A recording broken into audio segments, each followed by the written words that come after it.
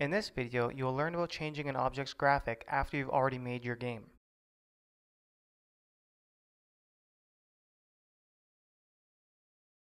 First, select the object that you want to change. In this case, it's our main character, the green spaceman. He already has some behaviors applied, like joystick controlled.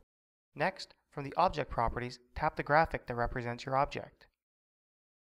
Now, from the object drawer, you can choose another graphic. Let's choose the skeleton. If you select a graphic that has the same animations that are used in your behaviors, your game will work just fine with no modification.